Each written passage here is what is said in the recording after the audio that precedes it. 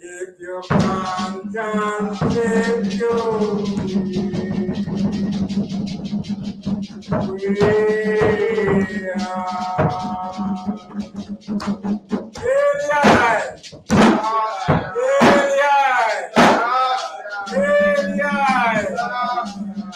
I'm very powerful today, but today is not my day.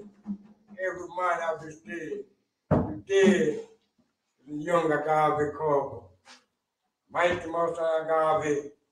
Want to give a round of applause for all who know Marcus Garvey. Give a round of applause for this great service.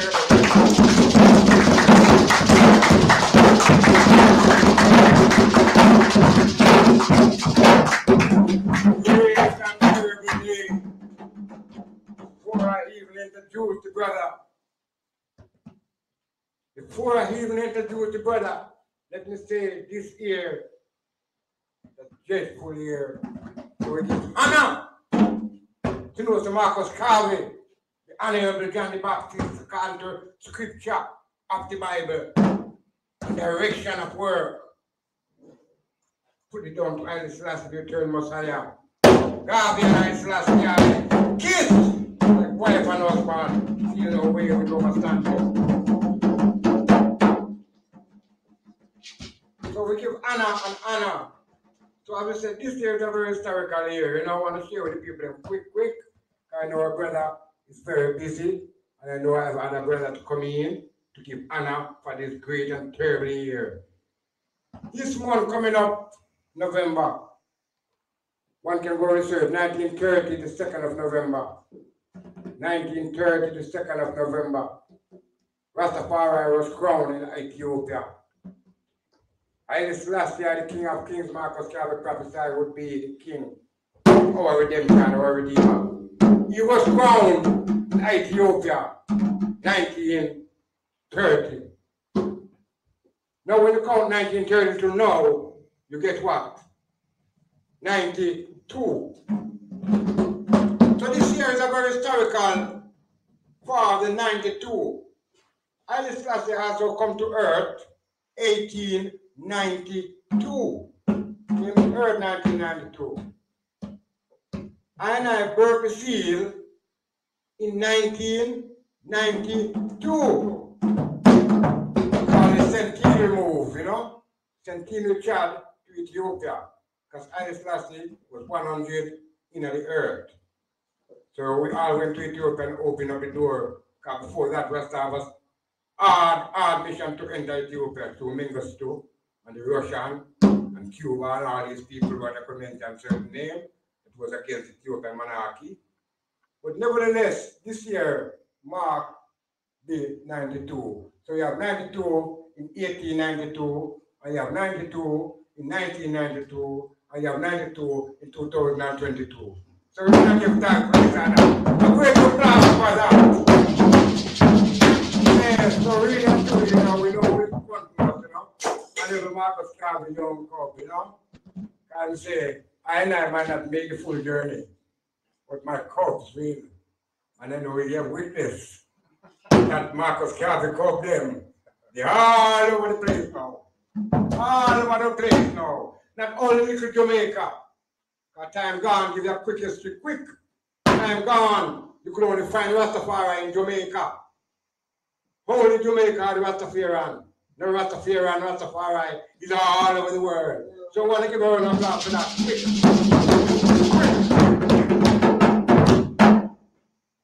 So, before I introduce the great honorable, I have to introduce our young priest from the local Bath area. So, Brother Tetla, if you're ready to come forward, bless the run of applause for you.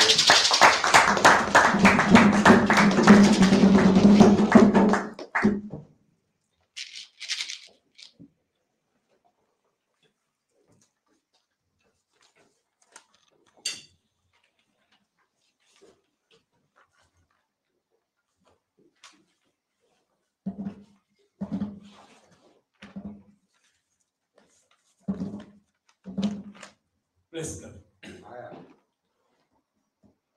Marcus Garvey Jr., 17 August 1887, 10 June 1940, born Jamaica.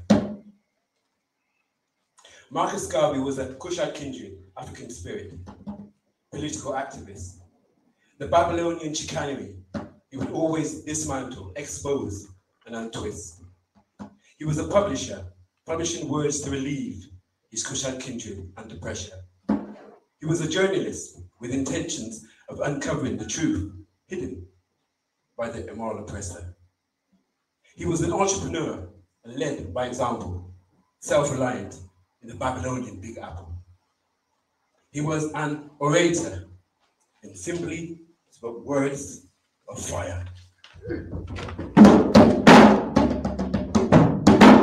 He was a Cushite kindred that saw that the essence of man laid within the self, that every man must be responsible for his own mental, spiritual, and physical health. He was a Cushite kindred that stood firm with courage, a man that understood the rudiments of a man's character. And he was prepared to bleed for the sake of his brother and his sister. With fervency, he urged his Cushite kindred to find solace, to stop following and stop behaving like sheep, rather stand up and take the lead, and then that with your soul you shall surely read. Marcus Garvey wanted to cast out the ongoing immoral oppression. Liberation was his number one goal. He was a Cushite kindred with the ability to light up and ignite the Cushite kindred soul. The moral oppressor inhibited, prevented, and blatantly stopped his Cushite kindred from their natural progress. But he knew that the will of man can conquer, destroy, and over any type of wickedness. So he told his Cushite kindred how they once stood tall, supreme, gallant, elegant, and brave, spiritually, mentally, and scientifically advanced, while other nations were living in caves. He wanted his Cushite kindred to regain their sense of grandeur, to want more, demand more, and stop thinking poor and even the score. Come away from the mentality of servitude. Take strength from deep within with a big, strong change in attitude. He wanted his Cushite kindred to control their own destiny, come together as one nation to build a strong Cushite kindred nation, to accumulate knowledge with study, to seek education, the gentle touch of nature being the foundation. Many peoples around the world look upon the works of Marcus Garvey as holy and prophetic. He helped millions upon millions of lost Cushite kindred and others that were mentally, physically, and spiritually sick.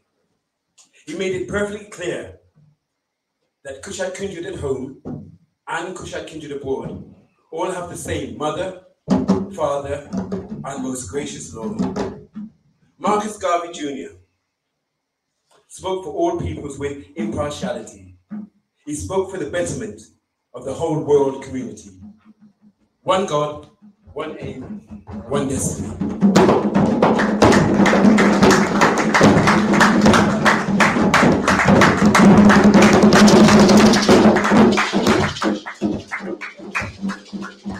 Yeah, give thanks, you know. Great honorable Marcus Garvey, you know. And I should go on and tell you about Marcus Garvey. You could almost say what the son doing here. So we can't go on and tell you all about Marcus Garvey, as the brother say, impartial, unjudgmental, just right. Just right over all things. Just right.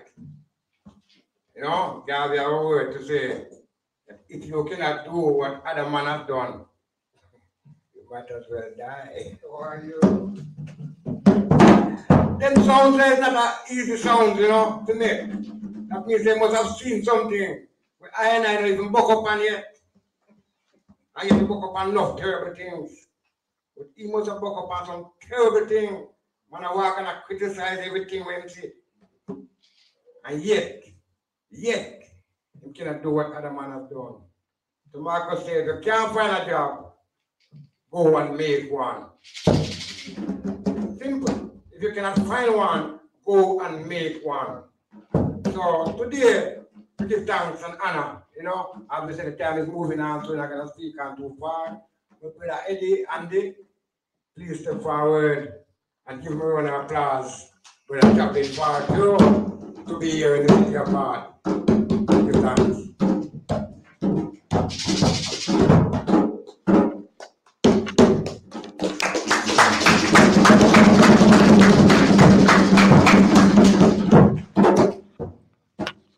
Give thanks. Good evening. Good evening. Greetings. I feel I want to say, yeah! Ever living, ever faithful. I needed to get that off my chest. It's been a great honor to be here today. And I don't know what took me so long. But nothing happened before its time.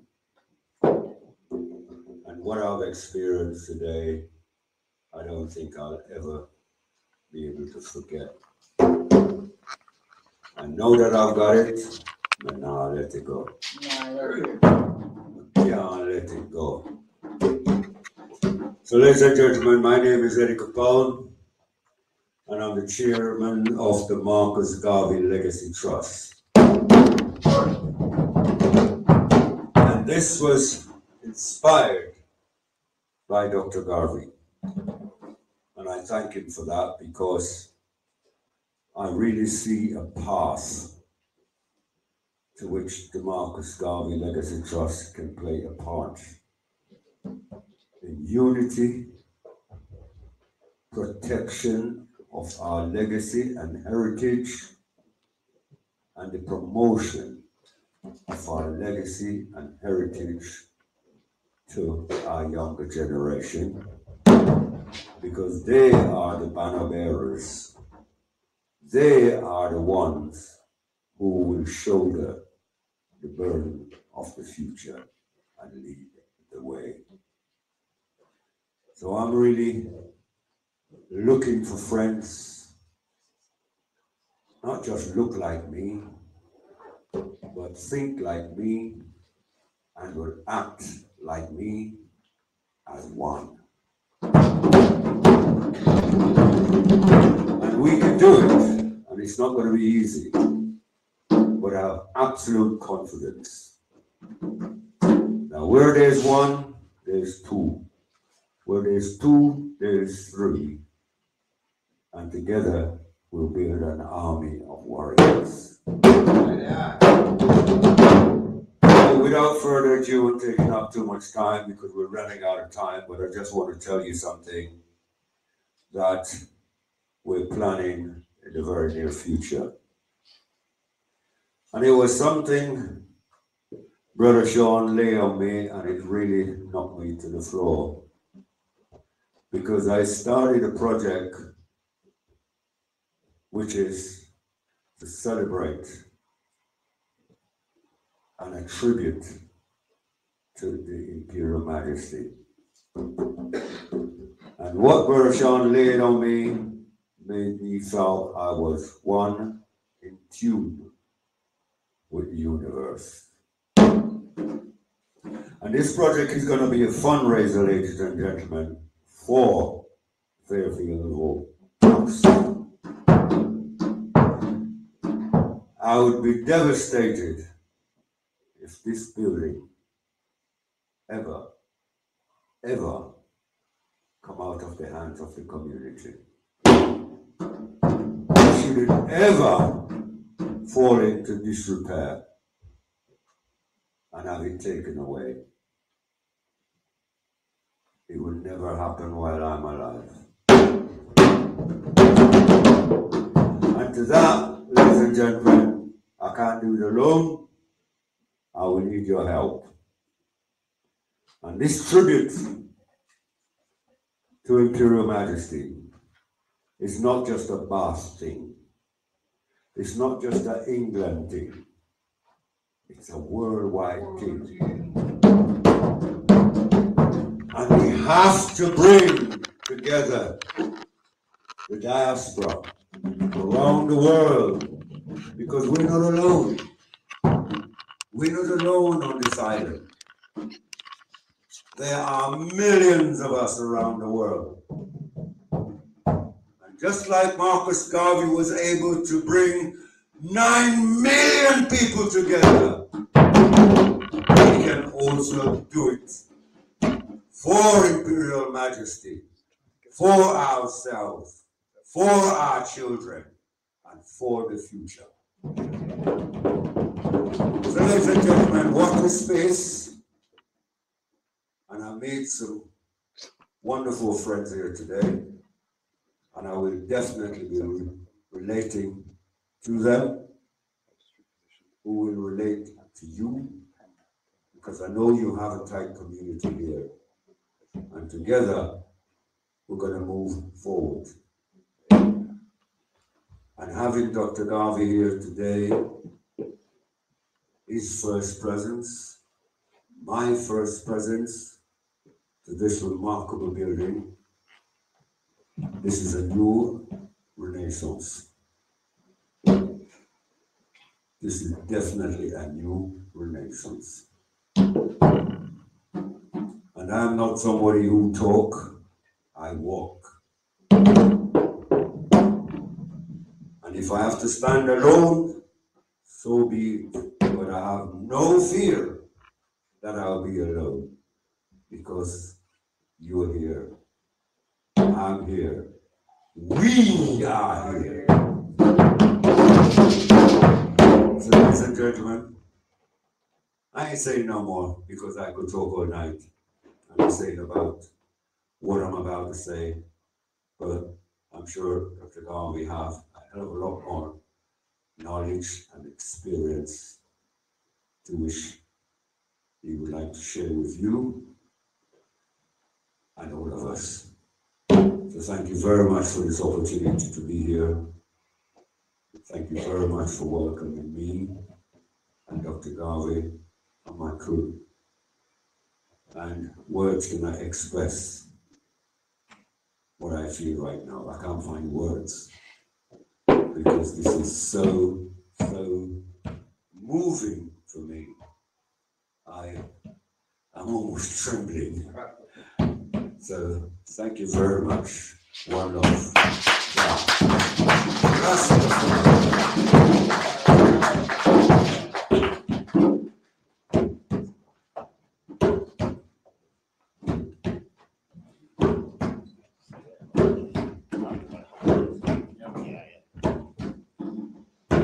So, good evening. So this is going to be in conversation with Dr. Julius Garvey. You are going to hear his voice.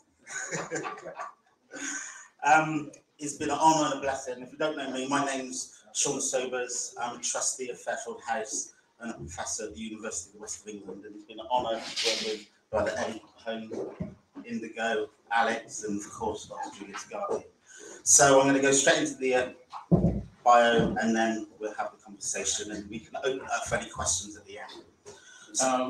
I think I'll just shorten it. Yeah. I don't think we need a bio. I'm Marcus Garvey's second son, Julius Garvey.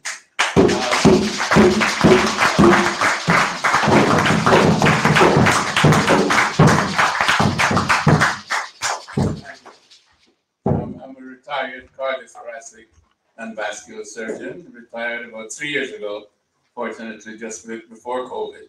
So I've been sitting out COVID at home and enjoying my retirement. But it's indeed a pleasure to be here with you. And I wasn't sure what I was getting into when Eddie penciled this in on the tour. But it's been indeed an eye-opener. Not so much for the boss and boss. We visited the Roman boss, but really to see the residence of Emperor Haile Selassie when he was here in exile from 1936 to 1941. And then to see all the wonderful work that the community organizers have done over the years, starting out 30 years ago, the Caribbean community, building from that time until now, and then being able to occupy this particular residence which the emperor left for the community here. And I just think they should be congratulated in terms of being able to build the community around, you know, such an important residence and around such an important historic figure. And obviously, it's also given a home to the Rastafari, who we can also call Garvey Cubs, as I heard somebody else mention before. So I feel, you know, very much at home in terms of the vibes that I'm getting and the message that I've had so far from the community here. And you know, certainly we know that the kingdom is coming, the kingdom is here, and we certainly know that our conscience is guiding us forward. So we are you know, on the right track, and this is certainly time, I think, as Eddie has mentioned, for all of us to come together. It's been very, very much a long distance struggle for us as a people coming out of slavery, coming out of colonialism, but still within the belly of the beast, so to speak. So, but we have to keep on keeping on, because that is the message. And you know, wickedness cannot survive. Righteousness will survive, and righteousness will defeat wickedness. So we can continue to chant down Babylon. Right?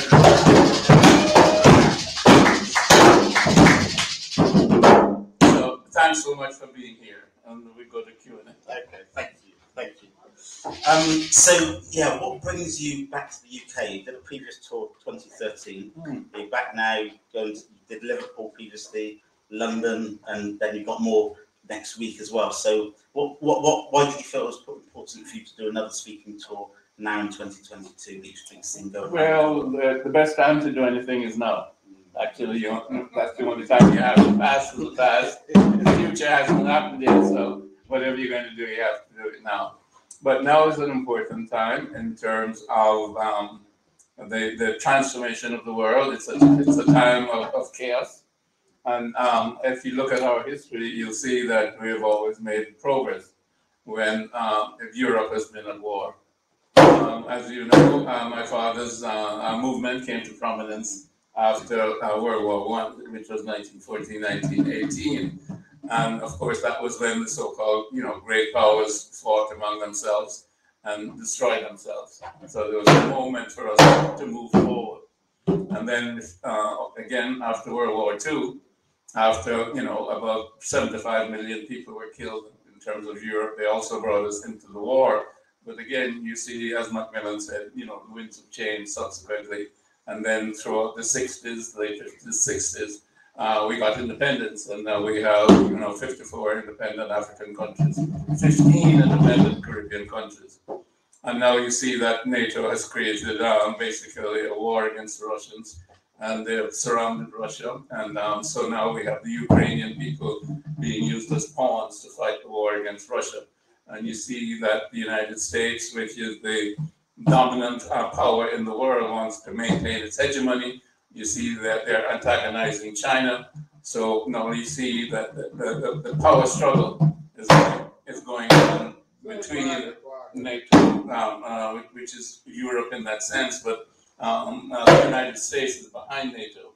So we're moving then and now towards a situation where Europe is going to suffer in terms of the Ukraine-Russia war. America is going to suffer.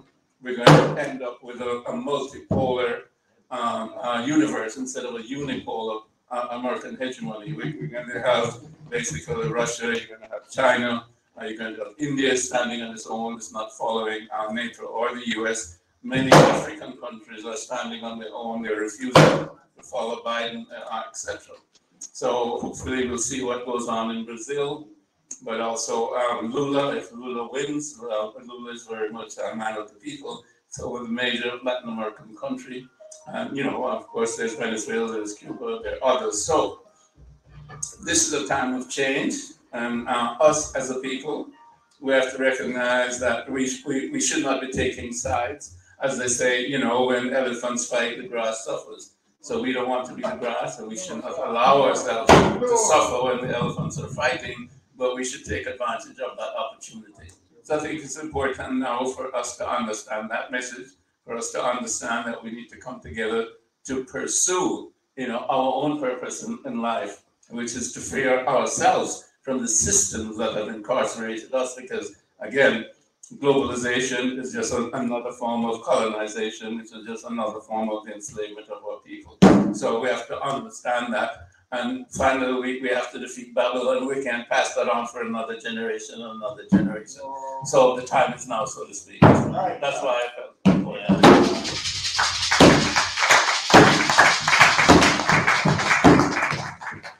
So now, you're Marcus Garvey's son. You're also Dr. Julius Garvey, MD. And it's very clear from what you just said that you are Marcus Garvey's son, you know, forthright and powerful oration. I also want to get to know you in relation to your father's values, message, and your journey. You were 7 years old when Marcus Garvey passed. What do you remember about that time growing up with a figure such as your father? What do you remember? Because you were young at that point, and you know, we go forward. But yeah, what's your earliest memories of your father? Yes, actually, when he died, I was age 7, but I was back in Jamaica. He had remained in England to carry on the organizational work. We had come back from England because my brother had arthritis in his leg, and we had to come back to a warm climate. So the last time I saw him, actually, I was 5 years old, not 7. So my memories of him are those of a child. You know, just with somebody who was very loving, kind, playful, and that sort of thing, but nothing in any sense political. And when did you become aware that your father was Marcus Garvey, you know, politician, activist, journalist? And, you know. Well, that's something I think my mother always, you know, taught me in terms of, as far as I can remember. But, you know, over time, you know, different events, shall we say, happen, and you recognize that, oh, you know, there's something not quite normal about the situation, meaning it's different from what you might expect. First of all, when we came back from England on the ship, there was an enormous crowd. I was up on the deck with my mother and my brother, an enormous crowd of people. And, you know, I was coming back from England, having spent 2 years and being accustomed to white people, and said to my mother, what are all these black people doing here? I didn't understand. I said, well, they came to see you, to welcome you. I said, what? You know, yeah, you're your father's son. So again, that was one of the first times, you know, there was a large crowd of people, you know, coming to welcome, you know, my dad's family, if you will. So that was one. And then, you know, where we used to live on Mountain View Avenue, you know, myself and my brother would be playing, etc. You know, on the lawn, and people coming home from work or whatever, they'd stop, and you know, the fence would be lined with people watching us. You know?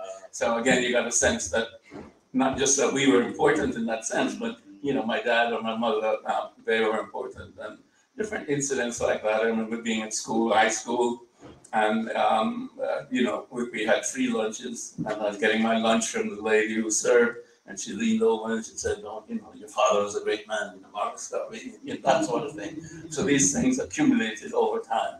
But the basic person who taught me about my dad was my mother. Yeah. Well, let's talk about your mother, Amy Jacques Garvey.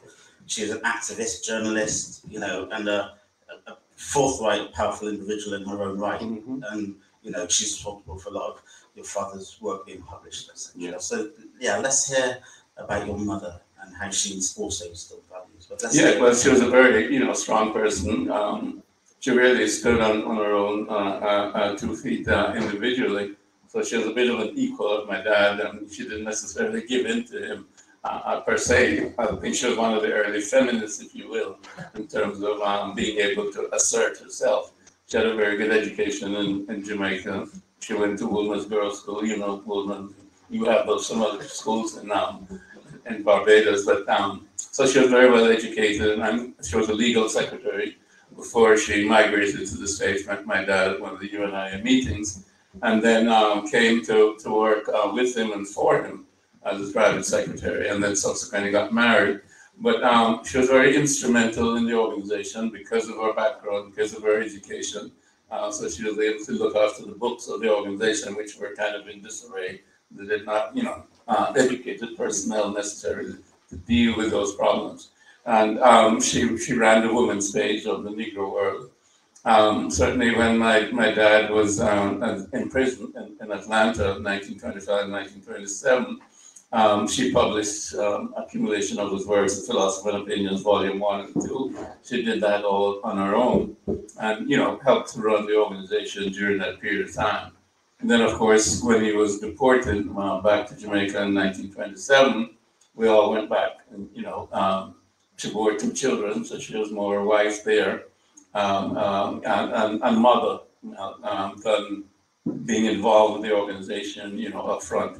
And but subsequently, as I mentioned before, my dad moved to England. So, and again, we came back to Jamaica. So she ran the organization, the UNIA, in Jamaica. She participated in it. She participated in politics locally while she was raising, both of us. We got very good education. We went to private schools. And then she taught a lot of young people who came, young historians and so on, Rupert Lewis, and others, Tony Martin, that came to find out the inner workings, so to speak, of the Garvey movement, from the horse's mouth, if you will. So she was very, very active then, as educator, continuing the organization, and as mother, raising 2 children. Can I get appreciation for Amy Jacques Garvey? And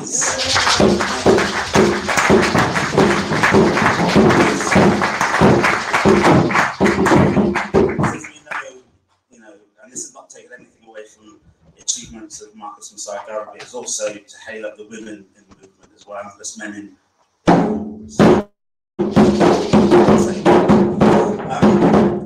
So you lived in London for a couple of years, went to school here. Have you got any memories from when you lived in London? I know it wasn't for a long time. Again, in the backyard, snowballs, throwing snowballs, and so on, playing with the next door neighbors, that sort of thing.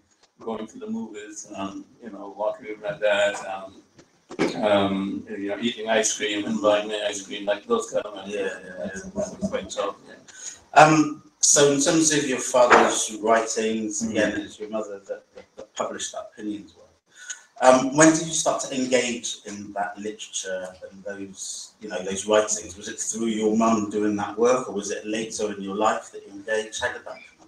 Well, we always had the philosophy and opinions, at home, and there are actually three volumes, and my mother has also written on Garvey and Garveyism herself. She has published her own books, so that we always had that kind of reading material at home. And then, being brought up basically as an African, as a pan-africanist, I always consider myself African. An African person who was born in Jamaica, went to school in Canada or lived in the United States, but I'm an African person who's here in Bath, so that was imbibed, over time at home. So that I always pursued the Pan-African literature, etc., to learn more, about my culture and my history. So that I always, read stuff like, by Van Sertima, John Henry Clark, Dr. Ben, and so on and so forth. So over the years, that was my reading to expand knowledge about Africa, going all the way back, of course, to Kemet, to Nubia, to Kush, to Ethiopia, and everything in between. So that was my area where, I always kept reading. Your own career as a vascular surgeon, medical doctor. Tell us how you got on that journey, because that's Well, from a relatively early age, I wanted to be a doctor. I think I had a dog growing up, and I guess we were about 12 or so. He used to go everywhere with me, running. I used to like to run in the bush and so on, and go to the beach and swim. And the dog got sick. And of course, back in the day, we had no veterinarians or what have you. So the dog got sick, and we couldn't do anything for the dog. We didn't know what to do. So the dog died, you know, so that left a significant impression on me in terms of an intimate associate, for God's sake, and I couldn't help them. So that moved me in the area of wanting to help sick people, so to speak. Absolutely. And your CV, you know, it takes me all day to read, but you've been chief surgeon, professor, you ran your own practice. And, you know, illness is often talked about as a leveler amongst people. But we saw with COVID the inequalities that still exist, even in an illness. So what's your career working in the medical profession, I guess, taught you about people, equality, how we treat each other, and is that also a part of the message that you're also looking to tell us in this talk? You know, it's very interesting because, you know, obviously we live in the West and we're influenced by the West. But, you know, as we know in terms of reading history, Western civilization is relatively narrow, relatively recent. And our medical tradition per se is also relatively recent. And it actually comes out of another medical tradition, which is Imhotep, you know. It wasn't the Greek physicians who were prominent, but the first physicians. It was the African physicians who were the first physicians, more or less, in the world. And of course, you know, you have the Ayurvedic systems, you have the Chinese systems. You have a lot of plant-based medicines coming out of Africa and the Americas. So the system that I grew up in and was taught is by and large, I would say, a disease treatment system. It's not a healthcare system, although that's what it's named. It doesn't try to prevent ill health, because actually the society in which we live causes ill health. So because the society causes ill health, you have a medical system that treats disease. So it's a strange cycle. And, you know, we are very good at treating disease. We can do lots of things. You know, we can go into all parts of the brain, all parts of the heart, all parts of the lung, all parts of the liver, the pancreas. We can go anywhere and do everything. And so that's it's significant in terms of capacity, but it's a very mechanical capacity, you know, both in terms of surgery and in terms of the medicines that are used. Because again, medicines are used that are really treatment of symptoms, you know, but then you treat a specific symptom, so you change the milieu, the physiological milieu of the body, and you call it side effects. So each medicine has a side effect. So if you step back and look at it, it has many, many problems because it's not dealing with the human body as it's been constituted, because the human body is about health.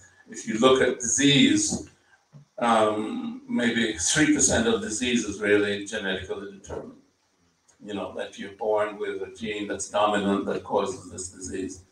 80% of the diseases that we have, you and I have, et cetera, are you know,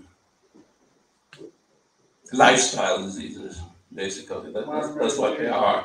And when I say lifestyle diseases, they're related to the stress in terms of our occupations and the way we live. They're related to the food, you know, that we eat. As you know about, you know, high fructose corn syrup, hydrogenated fats, you know about the processed foods, and you know all about the chemicals that go into the agriculture in terms of the herbicides and the fungicides and this. Now we have genetically modified organisms, so the actual quality of the food is deteriorated, as well as the number of chemicals that are in the food. And each of us have more than 100 chemicals in our body that shouldn't be there, and we don't know the long-term effects. So people tell you that dementia and neurological disease are rising, cancer is rising, and nobody knows why. Well, it's the environment, it's what we do, it's what we eat, it's what put into the food, and so on and so forth. So, you know, we again, we have a disease treatment system instead of a system that tells you, you know, how to take care of your health, because ultimately it's everybody's responsibility to take care of their own health. Because if we believe that God made us, He made us healthy, as I just mentioned, 2 or 3% of us have genetic diseases where something went wrong, but the rest of us, we have no reason to be unhealthy. We have no reason to have disease except for the environment and our behavior. So we have to look to ourselves now, so we're responsible for our behavior, to gain knowledge about the foods that we should eat and, the things that we should do. And, as you, I'm sure you know, but, most of our diseases, if you will, relate to our mental status.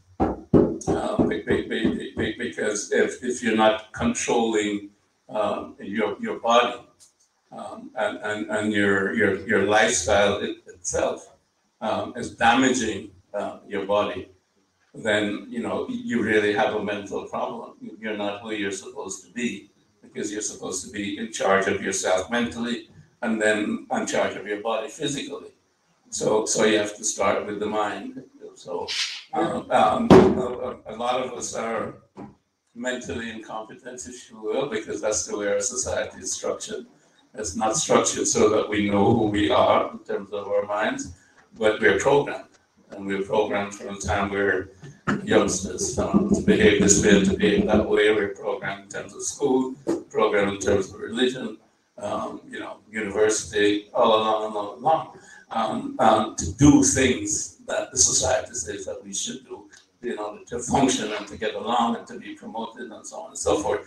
So you'll take on a job because you want to get promoted, but it's a job that stresses you out.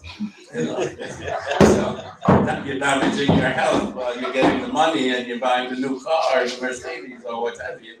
But so these are things that as individuals, we have to become responsible for our own mental health and then subsequently our physical health. Yeah, no, good.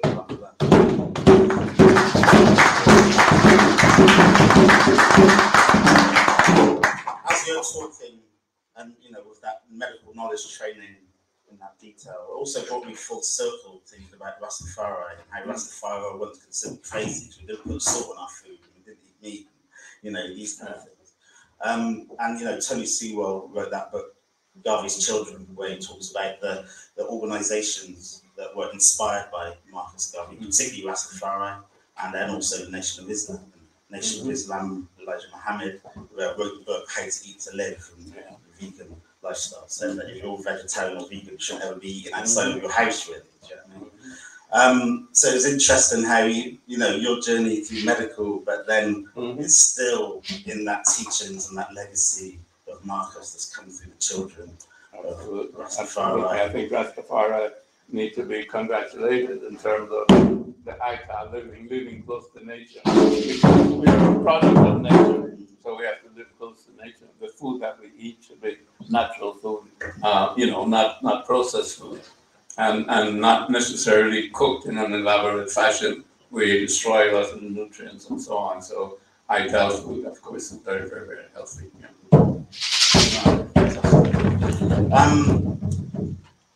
With your father's message in relation to, race going forward, Back to Africa movement, and how do you feel that translates today, and whether an American example or globally, but how do you feel, or where do you see that lesson, that message, and I guess your direction of taking forward that message? Well, I think a lot of diasporans are understanding the need to return to Africa one way or another, mentally, or as tourists to visit or to relocate in terms of immigrants. And of course, the Africans on the continent have recognized that too, that they really, are hampered in terms of progress and going forward without their diaspora and the resources that diaspora brings to the table.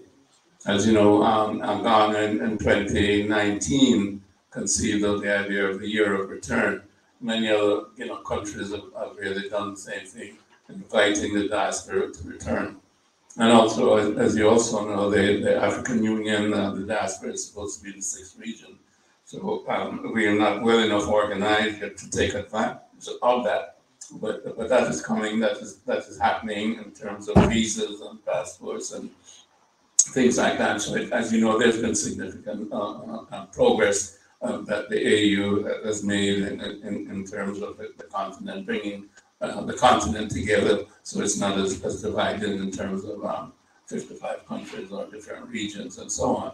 So, you know, everybody else is going to Africa, as you know, but the Japanese, the Turks, the Chinese, the Lebanese, you know, obviously the Americans, the British, the French, Germans, I mean, so, you know, if we don't go there, I mean, then we're very silly. It's the richest continent in the world, but yet still, you still have the poorest people in the world, in Africa. So, you know, we have to right that situation because it's a matter of liberating our minds and doing the right thing, which I think at this point in time, definitely, many more people are Africa conscious, shall we say, we call it Afrocentric at the present time, and many more people are being involved in Africa, and the continent itself is being involved with the diaspora.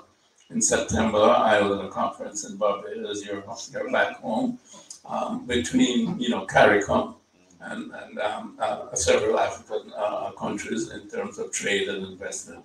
So CARICOM is reaching out to Africa, Africa is reaching out to CARICOM, and that's just one indication of us as a diaspora becoming integrated with the continent. Thank you. So I've got one more question, then we'll open it up to some questions from the floor. Also conscious of times you're going to be travelling back to London this evening. So you also do lots of talking, campaigning, touring about the campaign to pardon your father and exonerate the charges. He was convicted of Melford, trumped up charges. I'll leave it to you to talk about that. And you've had a campaign to pardon. Barack Obama didn't pardon Marcus Garvey, and now the campaign has moved to President Biden. Do you want to talk a little bit about that, but also how might we get involved in that campaign to add voice to that fight? Yeah, basically, you know, we've been involved in trying to get my dad exonerated, certainly at least since 1987, which was the centennial, and you know, several politicians. American politicians have been involved, John Conyers and so on, Democratic congressmen. And, you know, House resolutions have been every year have been placed before the Congress, but they usually get stuck in the Judiciary Committee. And then, you know, they debate, and then the government changes and ends up as nothing happens. So, you know, the campaign, if you will, changed somewhat in terms of trying to get a posthumous pardon, because what a posthumous pardon is, it's something that the president can do without having to go to the Congress. He can simply sit down and say, you know, I'm pardoning Marcus Garvey because he was innocent of the charges that were brought against him. So that's the difference between the pardon and the exoneration. The exoneration flat out says that, you know, he's exonerated. Again, the same thing. But as I mentioned, the process is very difficult politically in the United States. And so that's why we switched in 2016. This was Obama's second term. We figured first black president, second term, he has nothing to lose. So, you know, we're a law firm and we presented everything to him, but he ignored it. He never did anything about it. So, of course, we didn't petition Trump. So now Biden is in office, and we're doing the same thing with Biden. We had a campaign, a campaign to get, the purpose of the campaign, again, was to get the president to sign an exoneration or posthumous pardon. And you're supposed to have to get over 100,000 signatures within 30 days. We did that this last February. We got over 200,000 signatures, but we got no response from Biden. So we've written personal letters to Biden, to Kamala Harris, and so on. My law firm has presented these. And, you know, we're continuing. So that's still the struggle that we're on.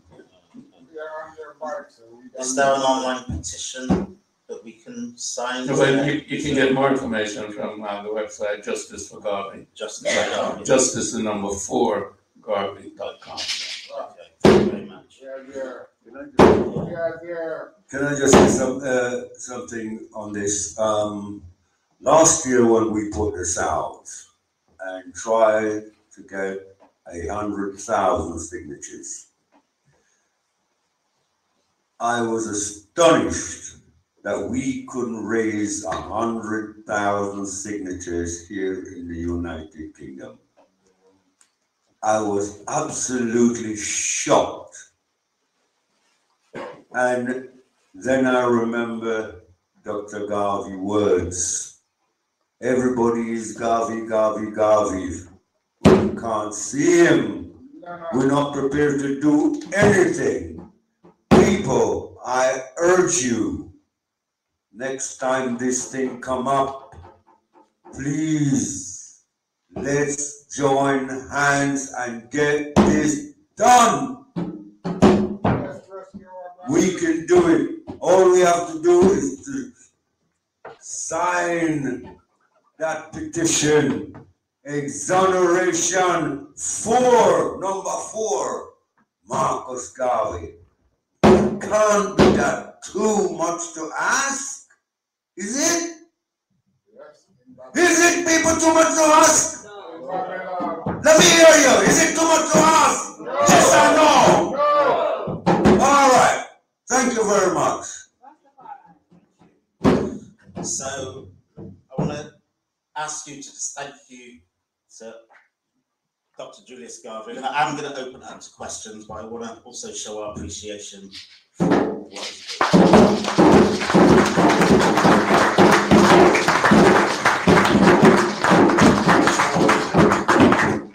Do you have any questions? Yeah.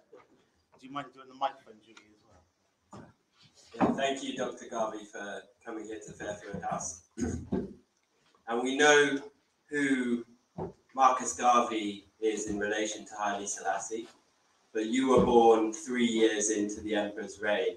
So I would like to know who Haile Selassie is to you, and how you feel about, when you were younger, how you felt about him, and how you feel about his legacy today. Obviously has a tremendous legacy in terms of his contributions to the African continent, and indeed the diaspora, dating back to the Organization of African Unity, which he was one of the founders of back in 1963. And of course, his tour of the Caribbean in 1966 was significant in terms of his outreach to the diaspora. At that time, he offered land also in Ethiopia. There are many Africans there, many diaspora Africans there at Sashimene.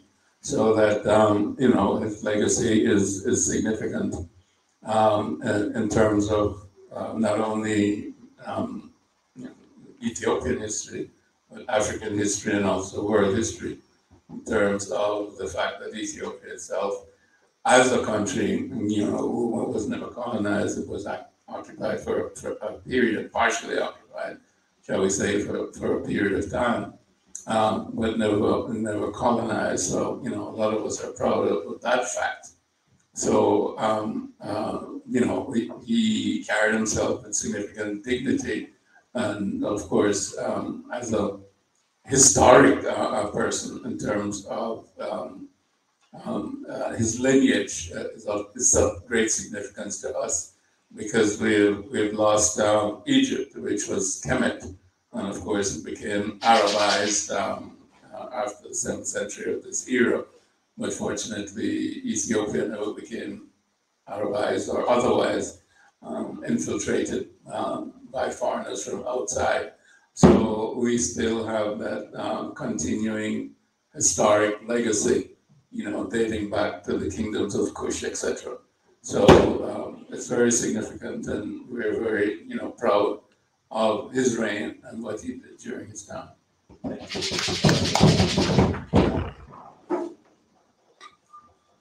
Greetings. First of all, I want to say a tremendous thank you to the organiser of this evening's event at Fairfield House, brother from the Garvey legacy, am I correct in saying that? Thank you so much for the Rastafari community, the Black brothers and sisters and friends of Rastafari being here. It's an extreme honour and pleasure to be in the presence of the son of Marcus Messiah Garvey. And as I said, come rain, high water, I said I'm trekking here. I'm not going to miss this opportunity. So all I want to do is give thanks and praises, because it must have been quite a challenge to, I'm not going to say following the footsteps, to be the son and have that responsibilities on your shoulders. So really all I want to say is thank you, thank you, thank you. And I just want to round up by saying that you mentioned Professor Tony Martin, and I'm really grateful for you doing that, because I recently watched the film African Redemption, and whilst I think it's a useful thing, as someone who sees myself as a Garveyite, my major concern was that there was one reference to the great Professor Tony Martin. So again, I'm extremely grateful that you acknowledge that dutiful mastermind who, without him, we wouldn't have. Of course, Amy Jacques Garvey, your mother, is a tremendous writer in her own right. But we know that Professor Tony Martin has done us a great service in honour of your father, the UNIA, and the African Communities League. I would like to give to you, because one of the things that I take on board that was said by Marcus Garvey in terms of race first, we must stand up on our own two black feet. I've come in the colours of the red, the black and the green. And I think all of us, especially in presence of yourself, should be mindful of how important that was to us as a people. So I have also crafted a hat. I hope it fits you, Julius. It's a bit cold in America, so I would like to give this to you. And I hope that you will wear it at some point and you will put it on the website, and so we can see you with your father's colours, because, you know, you are representative of him now, and, you know, he did say, look for me all around you, for I will return in the world in the colours of the red, black and green. I thank you so much. Well, thank you. Well, thank you. Thank you for that present, and but I would also like your T-shirt and your scarf.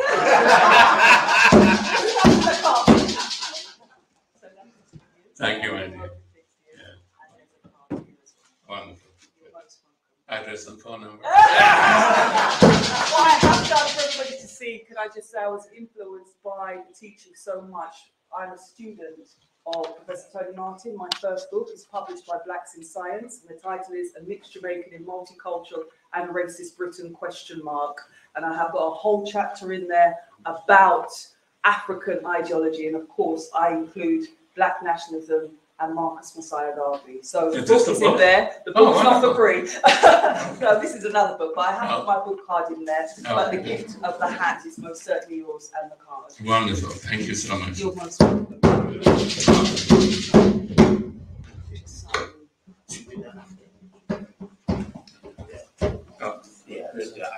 Well, another question. Yeah, I have a question for you. Can I just underline again how incredibly welcome you are to Bath, and how blessed we feel in Bath to have this legacy from His Imperial Majesty and Unity. My question really is this: if the Marcus Garvey Foundation takes forward Garveyism, the thoughts and writings of your father Marcus Garvey, which he set out in the 1920s and 1930s, do you treat those principles and beliefs as sacrosanct, as written in stone for eternity, or is it an evolving understanding of the role in the world? If that evolves, how do you discern that, and how do you decide what the changes are? Well, you know, I think there are certain principles that are eternal, and if you go back to the understanding of Kemet, the basic principles of Kemet, which was the first major civilization of the world, you know, there were antecedents yet, but none achieved the greatness of Kemet itself, and certainly not over the period of time that it lasted for more than 3,000 years. You'll find that the essential set of principles are what were called ma'at, and those are the principles of civilization. And they're really principles, you know, relative to truth, you know, harmony, righteousness, justice, and interdependence. And if you understand those principles, then you can apply them in any circumstances in which you live. or over any period of time frame, but the principles stay the same. You know, it's the same way in which you think about values. You know, our values shouldn't be changing every day. Your values have to be eternal. Right. If you really believe that you're made in the image of God and God is eternal, then your values have to be also eternal. But we live in a society where values change, just like skirts go up and skirts go down, high heels go up and they go down. You know, morals change every day. Nowadays, nobody knows whose gender is what. I mean, that's somewhat ridiculous. You know, when God made two genders, it doesn't matter what you want to practice. I'm not talking about that, but God only made two genders. You know, but people are taking it now, so-called liberation. But we have to understand that wherever there's freedom, there's also responsibility. And you have to have a knowledge of self. Self-knowledge is the most important knowledge. And if you don't know yourself, it's not important that you know 1,000 things, and you can manipulate 1,000 things. And this is what Western civilization has done in terms of it's being based on scientific materialism. It knows all about materialism. It can split the atom, etc., etc. But now, of course, after they split the atom and they've gone down to the quantum level, they've found consciousness, and consciousness was always there, and we always knew that. You know, another name for consciousness, of course, is God, and that's what we have in terms of our own consciousness. And you know, so it's coming full cycle, and that's why I think this is also a critical time, because I think the Western paradigm is finished. I mean, it's created nothing but chaos. 1, 2, 3. 1, 2, 3. Any other questions? Brother Judah. William. Can we have someone to help with the microphone?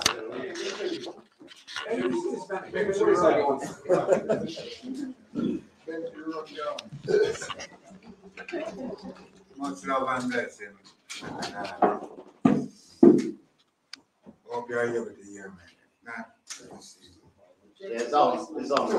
Yeah. No. I know that it's nice to hear it from people like myself, but Russ's in particular, I've been referring to your father as the prophet Marcus Garvey. And I'm absolutely positive that there is, pardon the expression, a hell of a lot of truth has passed on to you, even though your mom had taught you not well. Right? Now, bear in mind, we are living in the southwest of the country, and we have a big city not too far here called Bristol. I want to ask a question. Please do not be offended. Please answer my question as your father would love you to answer it. I'm saying that. Now, what I need to know is what takes you so long to reach this side of the country and not? So, to the next thing. I would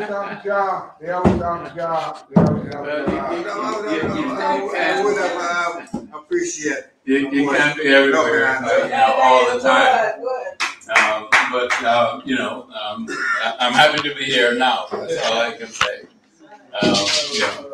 We tried to go to Bristol today, but I don't know what happened there. You were trying to make Bristol, but but we're happy to be here with you, sir. No, I appreciate that. But just the fact that Bristol is not so far away. Yeah, I don't know what the arrangements, why the arrangements were made that he tried. We've tried before, you know, and believe me, I tried. We tried in 2013. We tried in 2017, and it never happened. And I was determined this time that maybe I should look elsewhere. So I turned to Bath, and Bath delivered. Because I couldn't do the load. So the people of Bristol was not ready for this. No, we're getting to the answer that I am trying to get on. Bath is now. So I need to know, first thing first, Bristol has got one of the closest connection to the So, I told that I will do sometime, but it's unfortunate to some, but fortunate to many. But we understand where we're coming from. Bristol has got such a cross link with the transatlantic slave trade. And this is why it's paid me so much. Because I spent most of my life in Bristol. It paid me so much to know that we have the son of a prophet who are trying to come to Bristol on more than one occasion. And because of constraint, barriers or whatever, have been imposed upon such business. That's the question I really want to answer. And also, because I work at Bristol, live in Bristol, but also half live in Bath and work in Bath. And what I'm also conscious of is that, you know, we've got a centre here in Fairfield House, which is, you know, international importance, the Rastafari Ethiopian community. The people of Bath, I know from living in Bath and growing up in Bath, we travel to Bristol all the time. Not many people in Bristol also travel out of Bristol, and that habit needs to change, because actually what we have in Fairfield House, there's plenty of people in Bristol that never come here. You know, if it is in Bristol, they'd be there all the time. So I think there's also a habit of change in Bristol to know that there's things going on in Bath and to travel out of Bath, which is only 11 miles away. Because yeah, and with this particular event, I was also working with, you know, Reason afterwards, in Bristol. But actually, for this to be a centre of African heritage that's in the city of Bath, this should be full of Bristol people. Do you know what I mean? With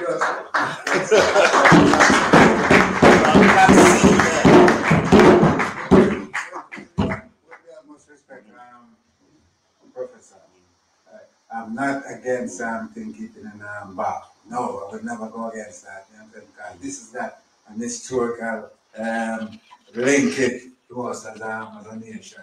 But the question is, if there was barrier put up to try to stop positive things like this taking place in Bristol, we need to know. We are part of the African Federation here.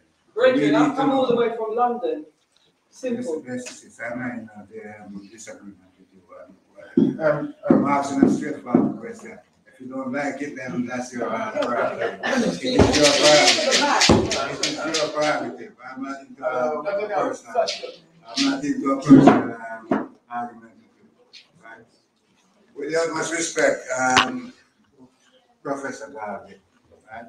It's a pleasure to have you here. It was an extreme pleasure to have Shawn and the rest of the crew that involved in Fairfield House to get it down here. But you should understand where I'm coming from. And the hurt felt that barrier has been put up to avoid a situation like this happening in Bristol as well. Yes. Take one last question. I think that we're about two. Okay, brilliant. Yeah.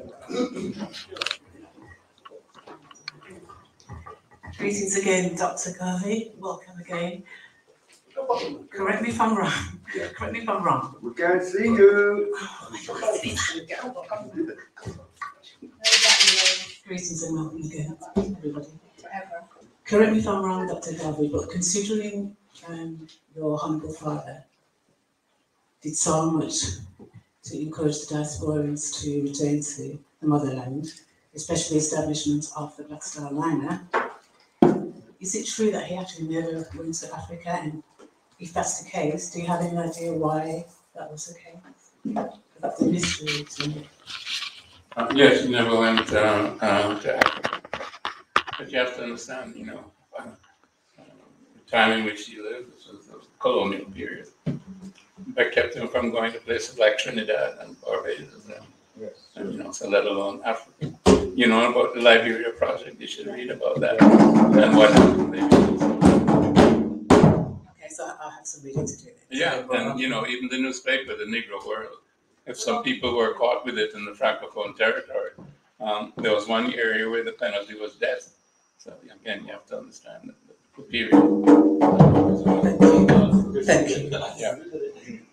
So we got one question now. Ask the floor, greetings, honourable. I was just going to say, about teaching in school of Garvey, how that would be significant to bring out the, to highlight the Garvey in the schools. Yeah, I understand what you're saying. I've read on the net, is there any plans in place for that? Yes. You know, it's interesting. Again, it shows the power of the colonial powers and how our mentality is trapped. Because if you look at a country like Jamaica, where, you know, my dad, Marcus Garvey, is the first national hero, but he's not being taught in schools. It's not a compulsory subject. So how ludicrous is that? So we're part of a campaign to teach Marcus Garvey in the schools. There's significant groups that are doing that. You know, the government every so often says yes, blah, blah, blah, but they don't follow through because it's still the colonial mentality. I mean, how can you have a country, how can you run a country when you don't teach the young people about your national heroes? Obviously, they can't be good citizens. So when they go astray, then, you know, you send the police after them. I mean, it doesn't make any sense. You have to teach them, you know, who they are, who they should be, and, you know, how they got where they are. I mean, you have to know their own history and know about the people who fought for their freedom. But that has not happened adequately. But we're on it, so to speak, and hopefully it will happen. So thank you once again. Just want to thank Dr. Julius Garvey. I want to thank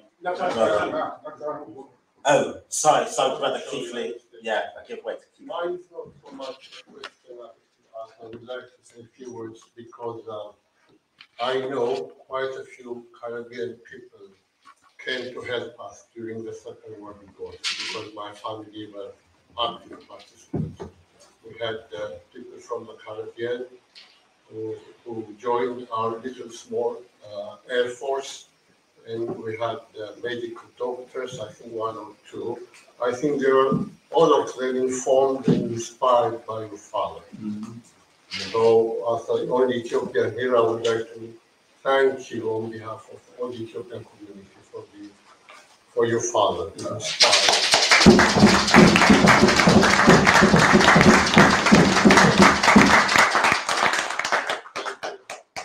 Yeah, thank you so much for that. And, you know, certainly a number of our parents, etc., you know, came over to fight during the Second World War, especially in the RAF, and Dudley Thompson, and many of you know Dudley, and certainly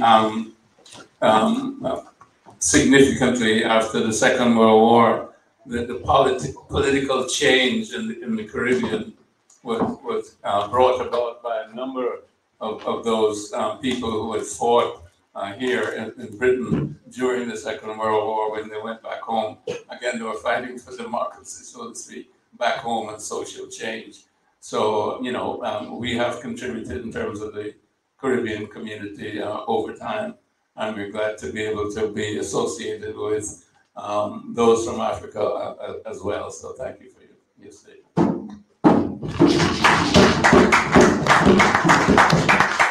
So we're going to close it up now. I want to thank you, Dr. Julius Garvey, for sharing so broadly, so widely, so transparently.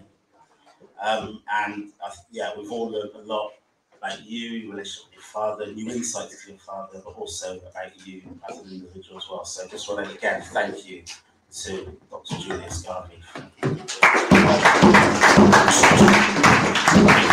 want to invite Senator Selassie just to say some closing words, closing prayer, to close the seat.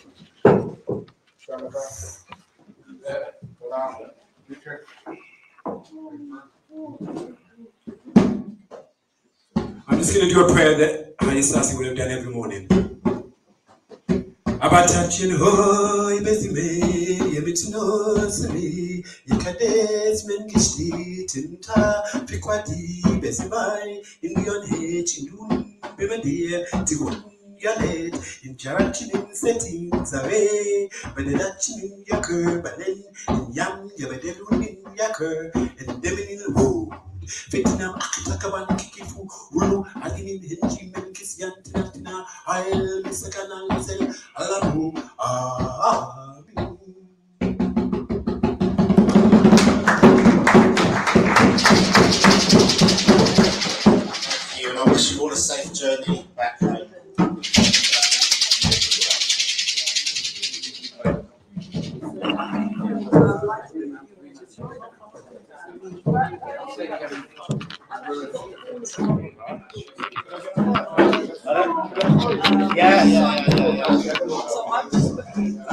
press end broadcast. See, end broadcast.